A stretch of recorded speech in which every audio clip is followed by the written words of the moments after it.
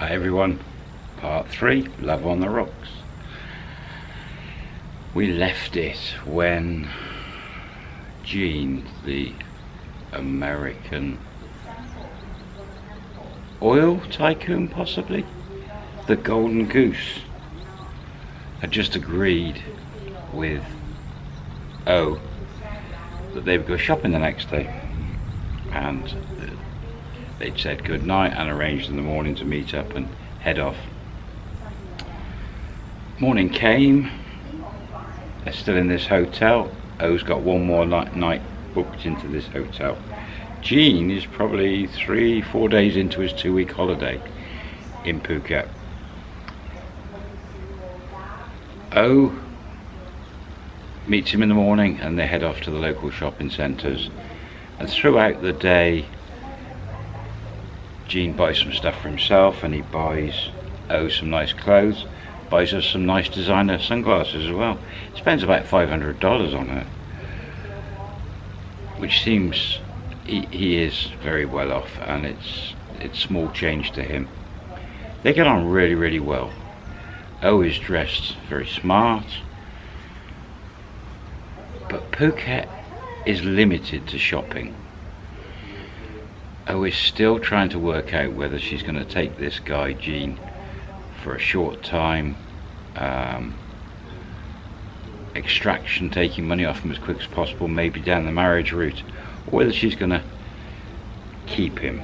Maybe she'll fall for him, maybe she'll spend the rest of her life with him, you just never know.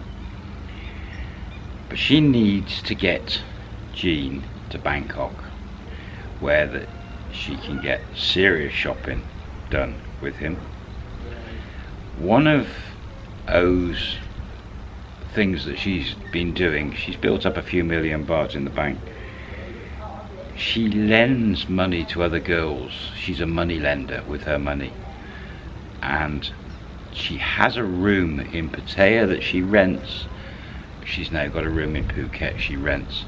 When she's in Bangkok, she has a friend, a girlfriend, with a condo that allows her to stay there free. But the end goal for O seems to be she wants a nice condo in Bangkok, and she wants a house somewhere near a beach in Thailand. That's the big goal. They have a great day shopping, and they get some food lunchtime, shopping, they make it last all day. Come to evening and it's back to the hotel, and Jean's very happy. O is doing everything she can to seduce him and try and get him to fall for her. Evening meal, yes, all agreed, and again they go off for an evening meal. End of the night, O, knowing that she's now planning on how she can get him to Bangkok. She's already indicated that she's got to go off to Bangkok, so she's figuring out how far she can go with him to hook him. What does she need to do to hook him, to maybe make him give up his 5-star hotel and go up to Bangkok to see her? And in the back of her mind, she's even thinking of condo shopping already. She's plotting, planning. Very clever businesswoman. But how far does she go to hook him?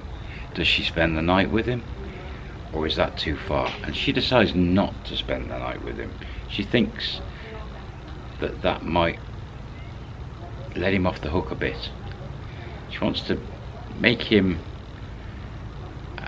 wait and court her properly.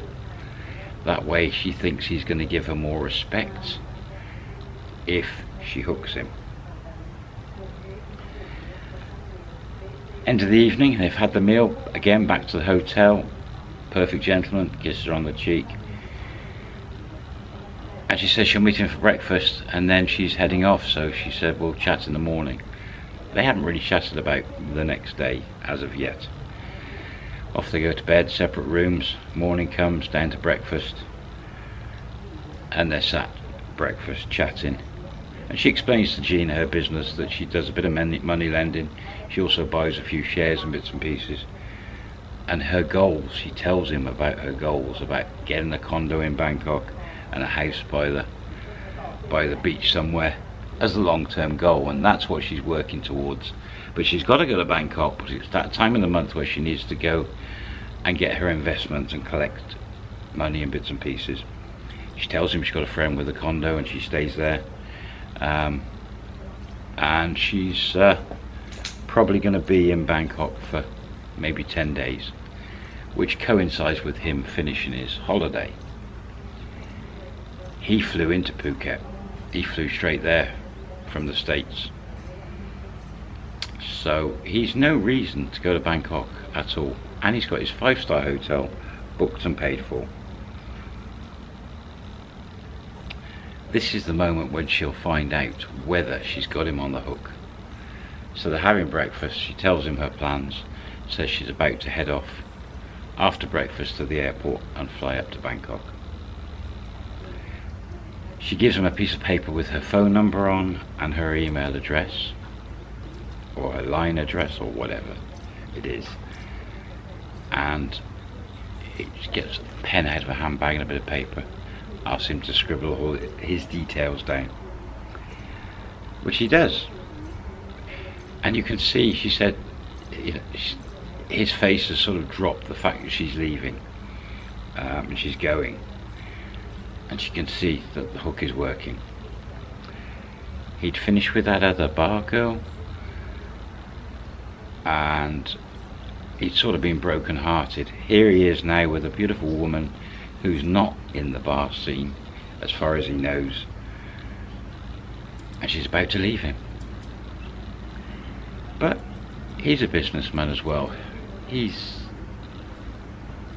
playing it a little bit cool, and he says to her, well, it's been fantastic meeting you and everything. If my plans change, I've got your details, I can get hold of you. And she says, yeah. And that's it. She's like, I'm off. So they both finish breakfast, stand up, he gives her a cuddle, and she says bye and walks off. Back to her room, down, checks out. He's not about, and off she goes out of the hotel.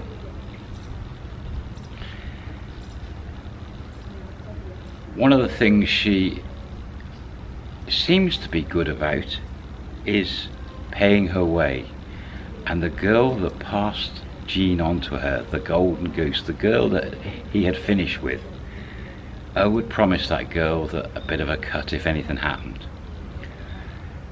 And seemed to be good for her word. When she left the hotel, she got on the phone to that girl, and that girl, it was, you know, morning still, but she'd woke her up and got her on the phone, said, let's meet, I'll talk to you about this guy and I'll give you a bit of money.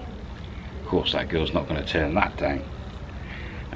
They arranged to meet in an hour at some food court. The girl said that she's going to be going into work early, so just off Bangla Road, the beach end, and there was just a little soy with some bars. She said, can you meet me at the bar and we'll get some food by there? O said, yeah, absolutely fine. So O just saunters off, probably grabs a tuk-tuk, just down the beach, round the corner to this bar, and sure enough this girl turns up, and they just go across the road to a noodle bar, have some food together. And O says to this girl, look, I don't know whether, I've spent a couple of days with him, but we haven't slept together. I don't know whether he's gonna contact me. I'm heading off to Bangkok now, but he did spend about $500 on me yesterday and a few the day before and a couple of nice meals. So she said, here's 5,000 baht, which is not a huge amount of money, but it's a nice little chunk of money. And the girl was over the moon. She'd lost this golden goose. He wasn't going to come back to her. And here she is being presented with 5,000 baht, which is like a night's work for her, possibly, or a couple of nights. So he's over the moon, and she takes the 5,000 baht and says thank you so much. And then O says, look, if anything does happen, that's it, I'm not going to give you any more, it's just a one-off. And the girl says, okay, I understand that, thank you, at least you've given me some money, which is nice. And that's it, transaction done. So they say goodbye. O's got a small case with her. She comes out of the soy and she gets a taxi. She's got to go back to the room and put some stuff there and get some other stuff to go off to Bangkok. So she gets on the back of a bike taxi.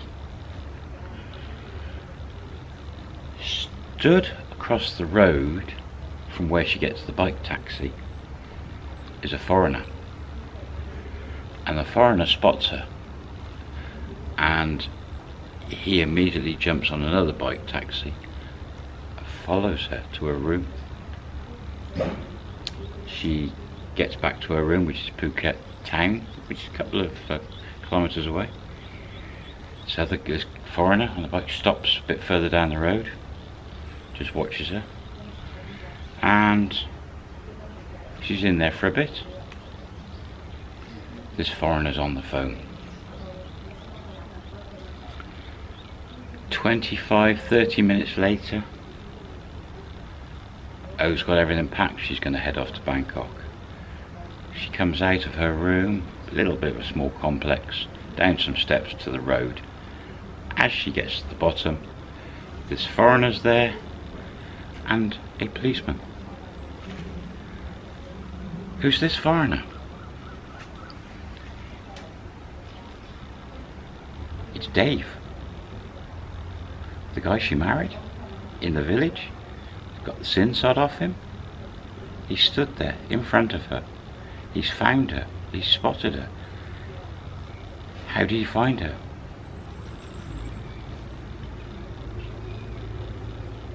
Dave was furious after being dumped and giving her all that money. He felt like he'd been cheated. It was a setup. He didn't know what had happened, but he was furious. He had flown back to Phuket some 4 or 5 days earlier. He'd gone to the police. He'd told the police what happened, and the police pretty much laughed at him when he said to them, I'd met a Thai girl, we fell in love, we went to her village, we got married in the village ceremony, I gave the family money for sin sod, and explained all this to the police, and then she dumped me. The police were saying, she's done nothing wrong, you've got married, it's not worked out, you've paid money and gone. However, the police said you can maybe file a complaint, you can get a lawyer, maybe try to get your money back. And that's partially what he'd done. He'd gone, found an interpreter, found a Thai lawyer, gone through everything, and there was a potential claim because the marriage was sort of null and void. There was a possibility he could get some of his money back, if not all of it. But he had to find her. And in his hotel, just by coincidence, the man in the room next to him, an Australian guy, happened to be worked for the police in a protection unit looking after VIPs and things, and they'd got chatting and they'd end up having breakfast together. I don't know where he was from, somewhere like Melbourne in Australia.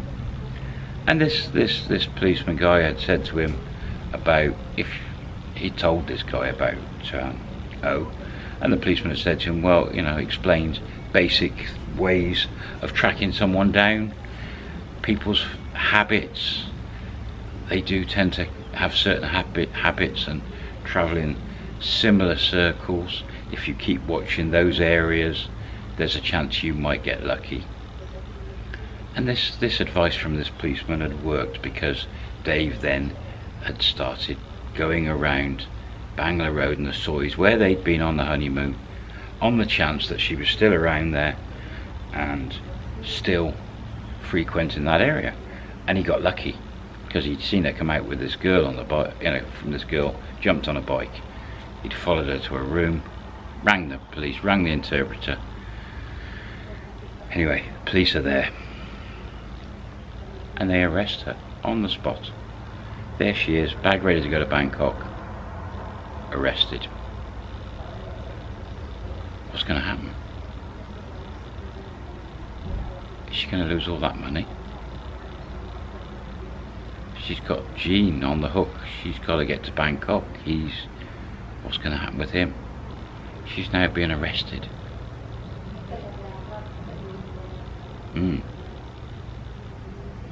Oh well. We'll find out the next time, eh? Bye for now.